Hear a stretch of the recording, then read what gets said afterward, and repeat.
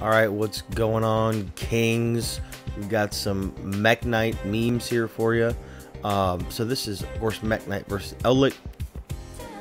Me and my buddy Mike playing. This is actually one of Mike's first times ever playing Eldlich, so he's kind of trying to get his bearings with the deck.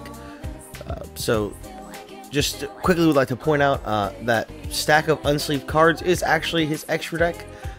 From his Ancient Warriors deck. So that's how early in the stages of this build we are. We don't really even have an extra deck built. This is actually like a pure Eldlich deck. So, but anyway, he opens pretty unoptimally. He just sets 2 and passes. So I go for Girsu, send Chalice. He strikes it whenever I try to make the tokens. Honestly, not really too sure why he didn't just strike the first effect too. But anyway, I go ahead and make a column here, and then I summon out a yellow star. Then I go ahead and use the yellow star, banishing Girsu as cost here in a moment. He's just kind of asking how the card works. So I go ahead and use yellow star. He activates a gamma in his hand. It's cut off there, but yeah, he plays gamma. He kind of has to gamma here because otherwise he'll never get to use the back row. And he's trying to keep me off Morning Star as well. He's trying to get as many mech names off the board as possible. But I do have the Green Horizon here. But Pank, of course, is nuts in this situation because we're already so simplified, just because his opening was pretty lackluster. So, you know, Green Horizon, punch into Gamma, leave the driver to be banished so you can never use it again. And then I just kind of pass it to him. It's rather unfortunate that Green Horizon has to be in the same column as whatever he's attacking, because I was really wanting to recur the yellow star. But, I didn't have another spell to make a column, so, or spell a trap rather, but yeah, I kind of just left it.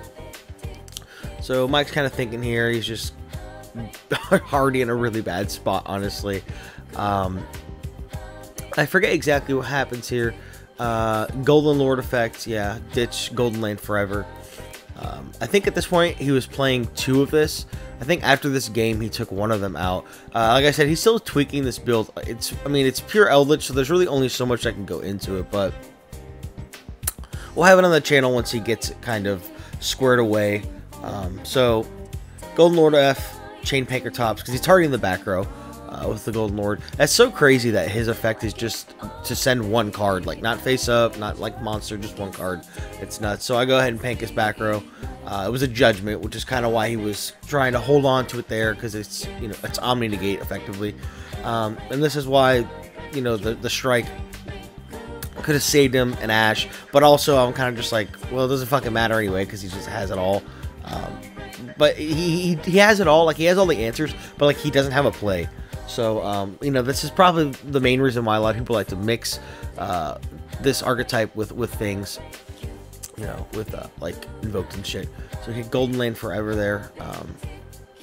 Dynamiscus, go ahead and do the whole banish your Golden Lord meme so that he can get off that. We don't have to deal with it anymore. Then punch with Green Horizon, set a back row. You know, that fucking Dynamiscus was crazy right there. Extrav is nuts off the top. That's kind of like what he needed here. But I don't think it draws him to anything good. And it's just kind of me like memeing the fact that it's a fucking Ancient Warriors extra deck. So yeah, he banishes 6, he draws 2. And I think, like I said, it's really lackluster still. I think he gets to another Golden Lord. Now he has summon limit here. So he flips summon limit. I go for purple. Get Girsu. I think he just scoops actually, because it's kind of just over. Yeah, he just scoops up. It's pretty much just done.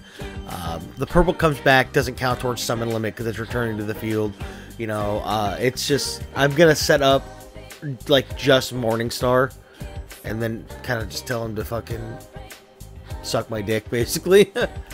But yeah, no, that memory and end phase was nuts. I just kind of had the upper hand that whole game because he just opened very poorly. So this 5-card hand is already insane. My 6-card is even better. The Phantasme was stuck in my hand all last game, so that was pretty dirt. So I get Lightning Storm off the top here. He flips Summon Limit in standby. I go main phase Lightning Storm. He quickly realizes that he should have been playing around this Lightning Storm by going Hakero Golden Land. So I'm like, oh yeah, that's fine. But then I take a look at my hand, I'm like, wait a minute, I had the outplay for that. So we have the hot take backs here, but it was just kind of him going like, fuck, I misplayed. And then I was like, oh yeah, sure, you can do that. And then I took a look at my hand again. I was like, oh no, fuck you. Kaiju Lightning Storm, slam the Gear Suit down. Just pretty much go like full mech combo, if you will. I will say I don't have enough to kill him here. So we go lib, set succession, play purple, get blue, get red, play red, pop the token. I originally popped the Gamma Seal, and I'm like, wait a minute, no, pop the token.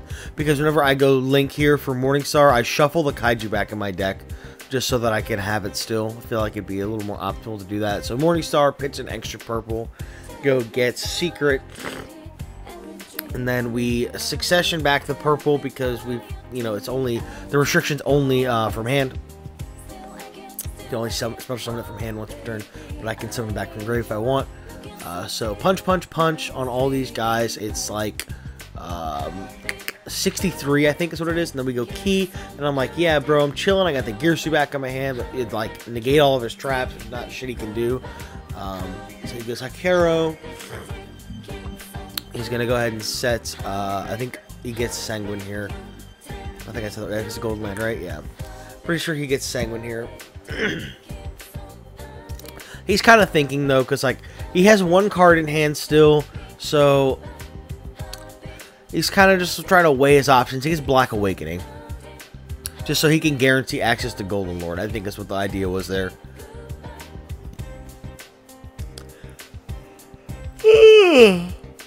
Oh, fucking tired. I'm doing this at like 6 a.m. Anyway, so he draws off the top. Takes a peek, sees what he's working with here. I think he doesn't even end up using the Black Awakening. I think he ends up drawing. I think he drew Golden Lord for turn. So he sends Hakero so he can like fuck off with the World Legacy key. He's not really trying to deal with that. So he goes Golden Lord. He's reading Morningstar before he decides where the Golden Lord's going. He's like, oh yeah, this fucking thing's gonna shaft me. Because he's played against this deck a lot, but even he still forgets about Morningstar's effect. It's really funny. So he punches into him.